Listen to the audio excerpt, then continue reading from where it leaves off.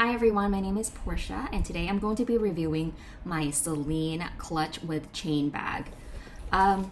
So I got this bag back in 2022. It was an impulse buy. I initially went into the Celine boutique just to buy one belt, and then while I was waiting for the sales assistant to get my belt of my size, I had my eyes going around the store and I saw this baby.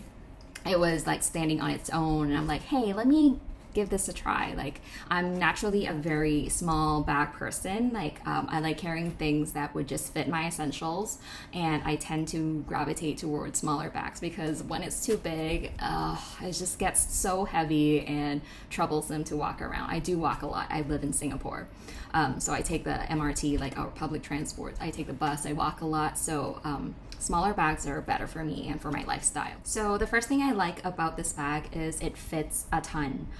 So since we're here, I'm gonna share with you what's in my bag. So this is basically very much full. I was still able to zip it all the way around without making it look so bulky or out of shape or overfilling it.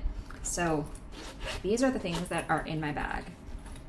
I have my phone. This is a Apple iPhone 13 Pro. I think I got this.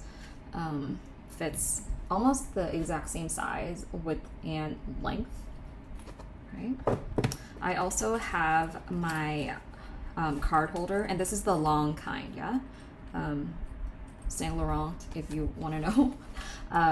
Yeah. So this is yeah, it fits pretty well, nicely in there. I have my house keys. I have my AirPods here.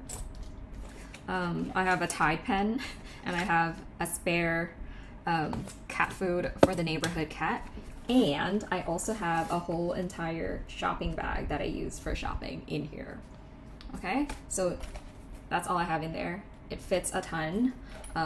It's a lot bigger than you think, and it fits all of these things in there. So if you have a similar amount of things that you have to carry around every day, this would be a very versatile bag. It's bigger than you might think, and if you don't overfill it, if you fill it to the brim, it still looks like it has structure, and you're not like making it look bulky.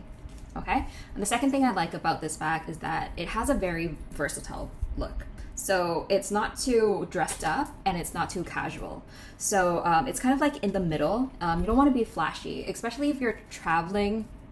You want to make sure that you can put your passport in here, which it does. I've used that before, but it doesn't scream out like rob me, right? You know what I mean? So it's not that kind of like a flashy kind of bag.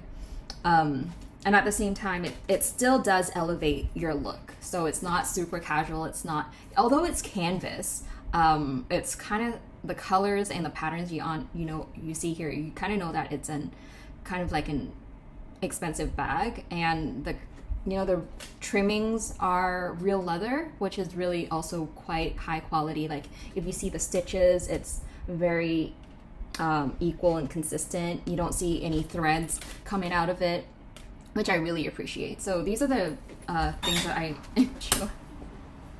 Now coming to the things that I think the bag should work on. First of all, this is a clutch with chain. A lot of you who owns a wallet on chain or clutch on chain, you'll probably have the option of making it shorter. You make it into a double chain or even make it a clutch.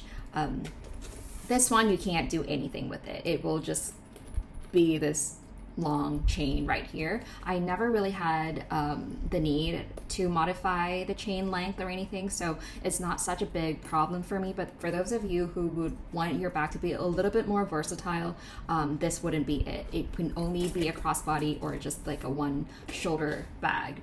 The other thing that I find a little bit annoying is I'm the kind of person that when I take something out of my bag, I tend to leave it open like this, and that's a really bad habit, which I'm trying to fix, but that's not the point. The point is there is this little gape right here that some small things will run out and drop out if you're not careful. So it can be small coins, small bobby pins, any small items like one AirPod would escape. So if they can just close that gate, that would be perfect. I don't think it's going to change the dynamic or the flap of the bag, but yeah, it's there.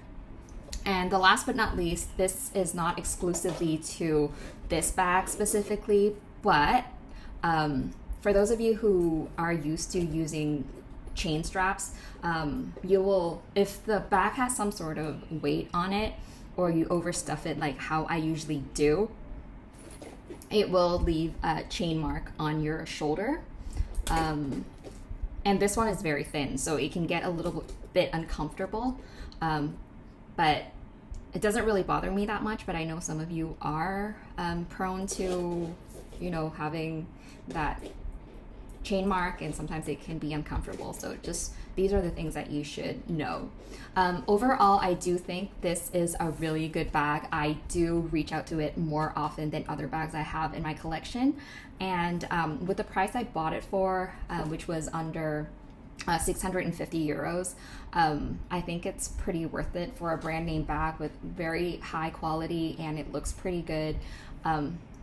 I don't know if I'm going to pay for it if it's over what I paid for in 2022, but that's your call. They do come in other colors as well. I think it comes in a white one and a canvas one. Thank you for watching my channel. I hope you like it, and leave a comment down below on what are the things I should improve on. Thank you.